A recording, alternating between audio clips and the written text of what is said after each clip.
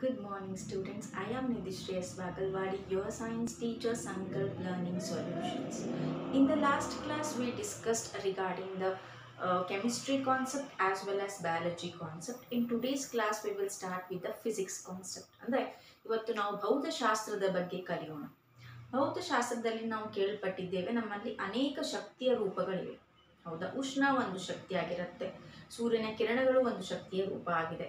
ಅದೇ ರೀತಿ ವಿದ್ಯುತ್ ಶಕ್ತಿ ಅನ್ನೋದು ಕೂಡ ಒಂದು ಶಕ್ತಿಯ ರೂಪ ಅಂತ ನಾವು ತಿಳಿದುಕೊಂಡಿದ್ದೇವೆ. ಆ ವಿದ್ಯುತ್ ಶಕ್ತಿ ಈಗ ನಮ್ಮ ಜೀವನದಲ್ಲಿ ಒಂದು ಅವಿಭಾಜ್ಯ ಅಂಗವಾಗಿದೆ. ವಿದ್ಯುತ್ ಶಕ್ತಿ ಇಲ್ಲದೆ ಏನಾದರೂ ನಡೆಯುತ್ತಾ ಅನ್ನೋ ಯೋಚನೆ ಮಾಡಿ. ಏನಾದರೂ ನಿಮಗೆ ಪಾಸಿಬಲ್ ಅನ್ಸತ್ತಾ? ಬೇಗ ಆಗಲ್ಲ, ಹೌದಾ? ಎಲ್ಲದಕ್ಕೂ ಒಂದು ವಿದ್ಯುತ್ ಶಕ್ತಿ ಬೇಕೇ ಬೇಕು ಈಗ.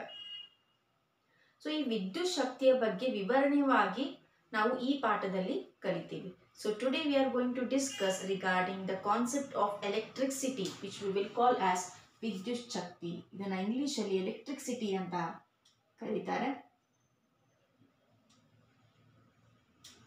ಈ ವಿದ್ಯುತ್ ಶಕ್ತಿ ಅಂತಂದ್ರೆ ಏನು?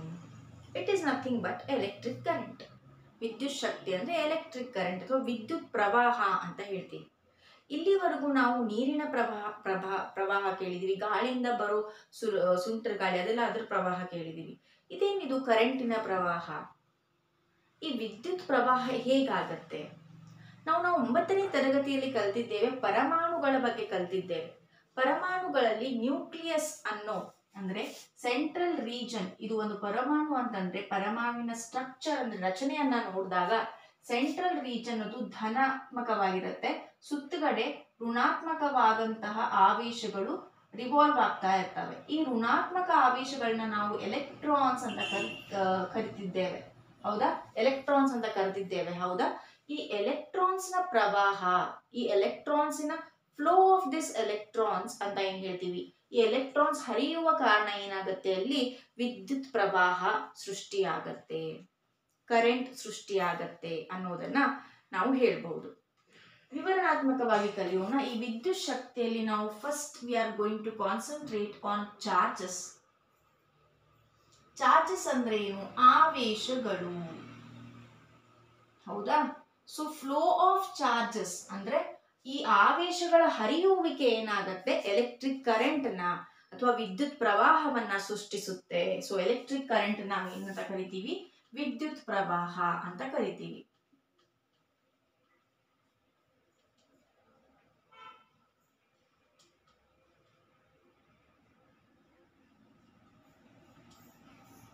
ಹೌದಾ?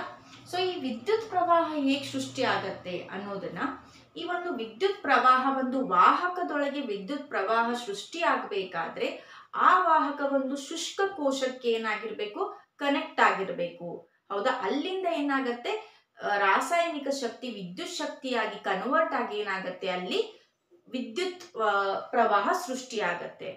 ಸೊ ಅದನ್ನ ನಾವು ನೋಡೋಣ. ಲೆಟ್ ಅಸ್ ಕನ್ಸಿಡರ್ ಅ ಬ್ಯಾಟರಿ, ಅಂದ್ರೆ ಶುಷ್ಕ ಕೋಶ ಅಂತ ಹೇಳ್ತೀವಲ್ಲ ಅದು. ಸೊ ಶುಷ್ಕ ಕೋಶದಲ್ಲಿ ನಮಗೆ ಧನಾತ್ಮಕ ಧನಧ್ರುವ ಮತ್ತು ಋಣಧ್ರುವ, ಮೀನ್ಸ್ ಪಾಸಿಟಿವ್ ಟರ್ಮಿನಲ್ ಮತ್ತೆ ನೆಗೆಟಿವ್ ಟರ್ಮಿನಲ್ ಅಂತ ಇರುತ್ತೆ. ಸೊ ಇದು ಬ್ಯಾಟರಿ ಆದಲ್ಲಿ ಇದು ಶುಷ್ಕ ಕೋಶ ಅಥವಾ ಕೋಶ ಅಂತಾನು ನಾವು ಕರಿತೇವೆ.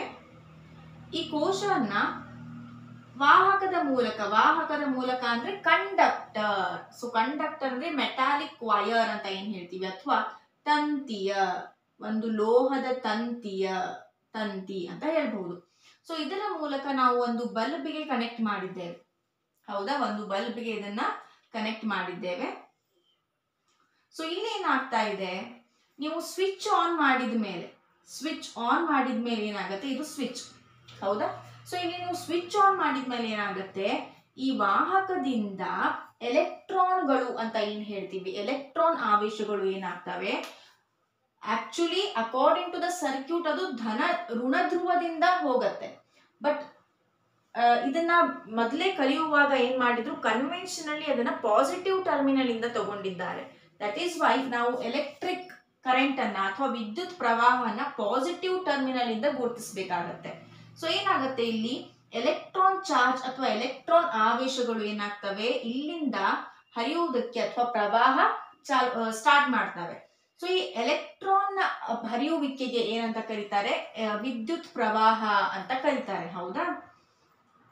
ಸೊ ಇಲ್ಲೇನಾಗಿದೆ, ಒಂದು ವಾಹಕದ ಮೂಲಕ ಒಂದು ಆವೃತ ಮಾರ್ಗದಲ್ಲಿ ನಾವು ವಿದ್ಯುತ್ ಪ್ರವಾಹವನ್ನ ಸೂಚಿಸಿದ್ದೇವೆ. ಸೊ ಇದಕ್ಕೆ ನಾವೇನಂತ ಕರಿತೀವಿ, ವಿದ್ಯುತ್ ಮಂಡಲ ಅಂತ ಕರಿತೀವಿ. ಇದಕ್ಕೆ ವಿದ್ಯುತ್ ಮಂಡಲ. ಸೊ ವಿದ್ಯುತ್ ಮಂಡಲದಲ್ಲಿ ಏನೇನು ನೋಡ್ತೀರಾ ನೀವು, ವಾಹಕ ಅಂದ್ರೆ ತಂತಿಯನ್ನ ನೋಡ್ತೀರಾ, ಸ್ವಿಚ್ ಬ್ಯಾಟರಿ ಕೋಶವನ್ನ ನೋಡ್ತೀರಾ, ಮತ್ತು ಬಲ್ಬ್. ಇದ್ರಲ್ಲಿ ಕರೆಂಟ್ ಬಂದಿದೆ ಅಂತ ಹೇಗೆ ಗೊತ್ತಾಗುತ್ತೆ, ಅದಕ್ಕೆ ನೀವು ಬಲ್ಬ್ ಅನ್ನ ಅಟ್ಯಾಚ್ ಮಾಡಿರ್ತೀರ.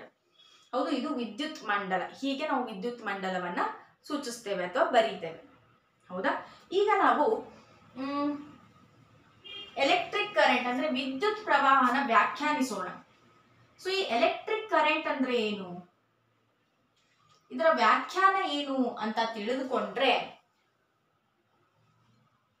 ಏಕಮಾನ ಸಮಯದಲ್ಲಿ ಅಂದ್ರೆ ಪರ್ ಯೂನಿಟ್ ಟೈಮ್ ಅಂತ ಹೇಳ್ತೀವಿ.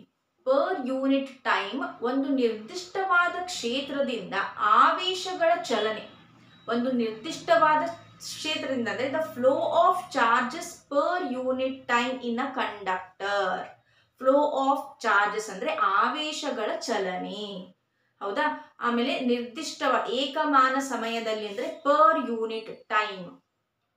ಓಕೆ, ಇನ್ನ ಪರ್ ಯೂನಿಟ್ ಏರಿಯಾ ಅಥವಾ ಒಂದು ನಿರ್ದಿಷ್ಟವಾದ ಕ್ಷೇತ್ರದಿಂದ ಅಂತ ಅನ್ನೋದಕ್ಕೆ ಏನಂತಾರೆ, ಎಲೆಕ್ಟ್ರಿಕ್ ಕರೆಂಟ್ ಅಥವಾ ವಿದ್ಯುತ್ ಪ್ರವಾಹ. ಸೊ ಈಗ ನಾವು ಅದನ್ನ ವ್ಯಾಖ್ಯಾನಿಸೋಣ. ಏಕಮಾನ ಸಮಯದಲ್ಲಿ ಇದು ಏನದು, ವಿದ್ಯುತ್ ಪ್ರವಾಹವನ್ನ ನಾವು ಏಕಮಾನ ಸಮಯದಲ್ಲಿ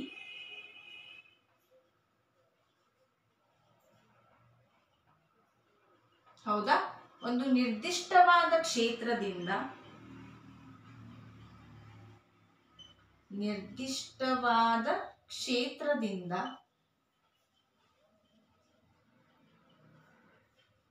ಹೌದಾ, ಒಂದು ನಿರ್ದಿಷ್ಟವಾದ ಕ್ಷೇತ್ರದಿಂದ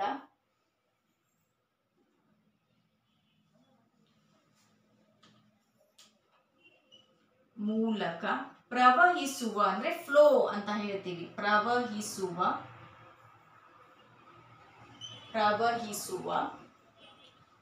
ಆವೇಶ, ಒಟ್ಟು ಆವೇಶ ಅಥವಾ ಆವೇಶಗಳ ಪರಿಮಾಣ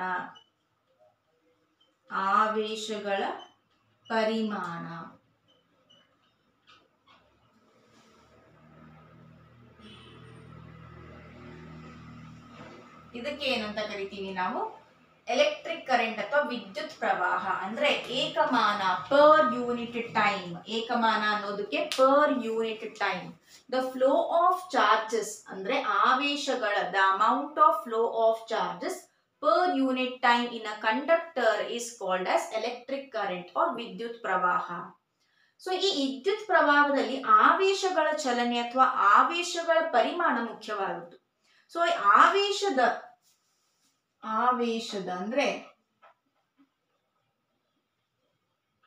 SI ಯೂನಿಟ್ ಕೂಲಂಬ್ ಅಂತ ಹೇಳ್ತೀವಿ. ಆವೇಶದ SI ಯೂನಿಟ್ ನಾವು ಕೂಲಂಬ್ ಅಂತ ಹೇಳ್ತೀವಿ. ಅದನ್ನ ಸಿ ಅನ್ನೋ ಅಕ್ಷರದಿಂದ, ಕ್ಯಾಪಿಟಲ್ ಲೆಟರ್ ಸಿ ಅನ್ನೋ ಅಕ್ಷರದಿಂದ ಗುರುತಿಸ್ತಾರೆ. ಈ ಒಂದು ಕೂಲಂಬ್ ಅಥವಾ ಒಂದು ಆವೇಶ ಅಂದ್ರೆ ಇಲ್ಲಿ ಎಲೆಕ್ಟ್ರಾನ್. ಹೌದಾ? ಚಾರ್ಜ್ ಅಂದ್ರೆ ಇಲ್ಲಿ ಎಲೆಕ್ಟ್ರಾನ್. ಸೊ ಒಂದು ಆವೇಶದ ಚಾರ್ಜ್, ಆವೇಶ ಎಷ್ಟಿರತ್ತೆ ಅಂತಂದ್ರೆ 6 into 10 raised to minus 8 electrons. 6 into 10 raised to minus 8 electrons ಇನ ಆವೇಶ ಎಷ್ಟಿರುತ್ತೋ ಅಷ್ಟು ಒಂದು ಕೂಲಂಬಿನ 6 into 10 raised to 18 electrons ಅಷ್ಟು ಒಂದು ಕೂಲಂಬಿನ ಚಾರ್ಜ್ ಇರತ್ತೆ ಅಂತ ಹೇಳ್ತಾರೆ. ಒಂದು ಕೂಲಂಬಿನ ಆವೇಶ ಇರತ್ತೆ, ಅಷ್ಟು ಅದಕ್ಕೆ ಸಮನಾಗಿರತ್ತೆ. ಸೊ ಇಲ್ಲಿ ಒಂದು ಎಲೆಕ್ಟ್ರಾನ್ ನ ಚಾರ್ಜ್ ಅನ್ನ ನೋಡಿದಾಗ that is 1.6 into 10 raised to minus 18. This is coulomb. ಹಾಗೆ ಇಷ್ಟು ಎಲೆಕ್ಟ್ರಾನ್ ಅಷ್ಟು ಚಾರ್ಜ್ ಒಂದು ಕೂಲಂಬ್ ಹೊಂದಿದೆ ಅಂತ ಹೇಳ್ಬಹುದು. ಅದೇ ರೀತಿ ಎಲೆಕ್ಟ್ರಿಕ್ ಕರೆಂಟ್ ಅಥವಾ ವಿದ್ಯುತ್ ಪ್ರವಾಹ ಅಂತ ಏನ್ ಹೇಳ್ತೀವಿ, ವಿದ್ಯುತ್ ಪ್ರವಾಹ. ಸೊ ವಿದ್ಯುತ್ ಪ್ರವಾಹದ SI ಯೂನಿಟ್ ಅನ್ನ ನೋಡಿದಾಗ ಅದು ಆಂಪಿಯರ್ ಅನ್ನೋ SI ಯೂನಿಟ್ ಅದಕ್ಕೆ ಇರುತ್ತೆ. ಅದು ಸೈಂಟಿಸ್ಟ್ ಮೇರಿಯಂ ಆಂಪಿಯರ್ ಅನ್ನೋರು ಅದನ್ನ ಗುರುತಿಸಿರೋದ್ರಿಂದ ಅವರ ಹೆಸರನ್ನ ಅದಕ್ಕೆ ಇಟ್ಟಿದ್ದಾರೆ ಆಂಪಿಯರ್. ಇದನ್ನ ಕ್ಯಾಪಿಟಲ್ ಎ ತರ ಬರೀತೀವಿ. ವಿದ್ಯುತ್ ಪ್ರವಾಹವನ್ನ ಮೆಷರ್ ಮಾಡಕ್ಕೆ ಅಥವಾ ಅಳತೆ ಮಾಡಕ್ಕೆ ನಾವು ವಿದ್ಯುತ್ ಮಂಡಲದಲ್ಲಿ ಒಂದು ಉಪಕರಣವನ್ನ ಉಪಯೋಗಿಸ್ತೇವೆ. ಅದಕ್ಕೆ ಅಮ್ಮೀಟರ್ ಅಂತ ಅಂತಾರೆ. ಅಮ್ಮೀಟರ್ ಅನ್ನೋದು ಒಂದು ಉಪಕರಣ ಆಗಿದ್ದು ಅದೇನ್ ಮಾಡುತ್ತೆ, ವಿದ್ಯುತ್ ಮಾರ್ಗದಲ್ಲಿ ಅಥವಾ ವಿದ್ಯುತ್ ಮಂಡಲದಲ್ಲಿ ವಿದ್ಯುತ್ ಪ್ರವಾಹ ಎಷ್ಟಿದೆ ಅನ್ನೋದು ಇದರಿಂದ ಗೊತ್ತಾಗತ್ತೆ. ಅಮ್ಮೀಟರ್ ಅಂತ ಹೇಳ್ತೀವಿ. ಹೌದಾ? ಇದನ್ನ ಸರಣಿಯಾಗಿ ಏನ್ ಮಾಡಿರ್ತಾರೆ, ವಿದ್ಯುತ್ ಮಂಡಲದಲ್ಲಿ ಕನೆಕ್ಟ್ ಮಾಡಿರ್ತಾರೆ. ವಾಹಕದಲ್ಲಿ ಸರಣಿಯಾಗಿ ಇದನ್ನ ಏನ್ ಮಾಡಿರ್ತಾರೆ, ಕನೆಕ್ಟ್ ಮಾಡಿರ್ತಾರೆ ಅಂತ ಹೇಳ್ಬಹುದು.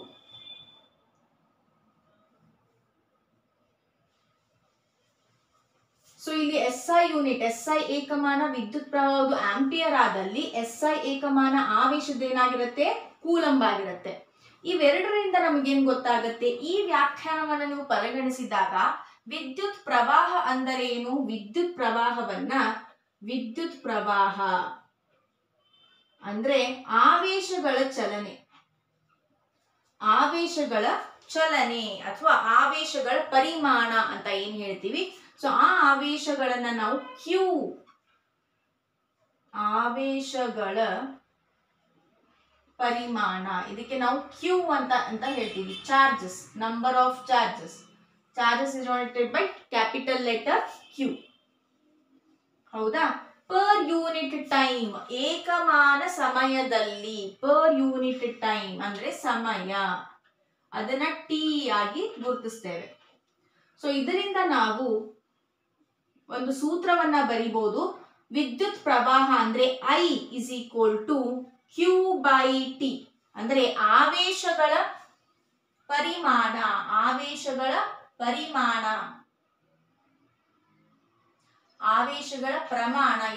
ಎಷ್ಟು ಆವೇಶಗಳು ಚಲಿಸ್ತವೆ.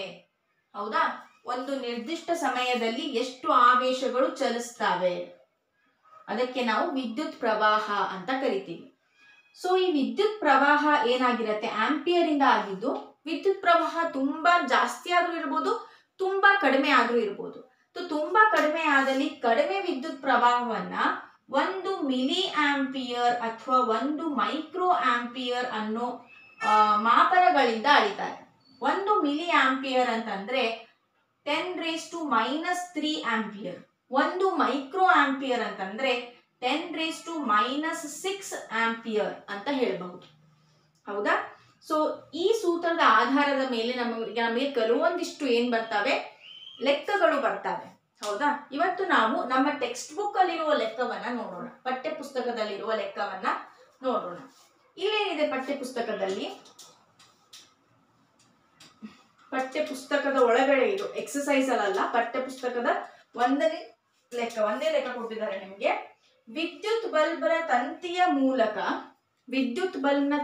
ಮೂಲಕ 0.5 ಆಂಪಿಯರ್ ಆವೇಶ ಏನಾಗಿದೆ ಅಲ್ಲಿ, ವಿದ್ಯುತ್ ವಾಹವು 10 ನಿಮಿಷಗಳ ಕಾಲ ಚಲಿಸ್ತಾ ಇದೆ. ಸೊ ನಮಗೇನ್ ಕೇಳಿದ್ದಾರೆ ಅವರು, ಆಗ ವಿದ್ಯುತ್ ಮಂಡಲದಲ್ಲಿ ಪ್ರವಹಿಸಿದ ವಿದ್ಯುತ್ ಆವೇಶಗಳ ಪ್ರಮಾಣವನ್ನು, ಅಂದ್ರೆ ವಿದ್ಯುತ್ ಆವೇಶಗಳ ಪ್ರಮಾಣವನ್ನು ನಾವು ಕಂಡುಹಿಡಿಬೇಕು. ಅವ್ರು ನಮಗೆ ಕೊಟ್ಟಿದ್ದು ಸಮಯ ಮತ್ತು ವಿದ್ಯುತ್ ಪ್ರವಾಹವನ್ನ ಕೊಟ್ಟಿದ್ದಾರೆ.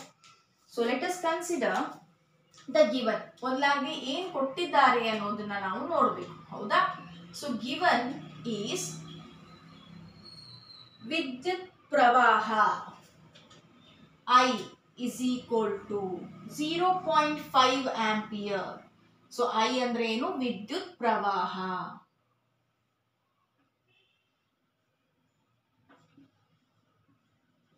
ಹೌದಾ? ಆಮೇಲೆ ಟಿ ಅಂದ್ರೆ 10 ನಿಮಿಷ, 10 ಮಿನಿಟ್ಸ್ ಅಂತ ಹೇಳಿದ್ದಾರೆ. 1 ಮಿನಿಟ್ ಅಂದ್ರೆ ಏನು, 60 ಸೆಕೆಂಡ್ಗಳು. ಹೌದು, 10 ನಿಮಿಷ ಅಂತ ಹೇಳಿದ್ದಾರೆ. ಸೊ ಇದು 600 ಸೆಕೆಂಡ್ಗಳು ಆಗ್ತವೆ. 600 ಸೆಕೆಂಡ್, 600 ಸೆಕೆಂಡ್ಸ್. ಟು ಫೈಂಡ್, ಏನನ್ನ ಕಂಡು ಹಿಡಿಬೇಕು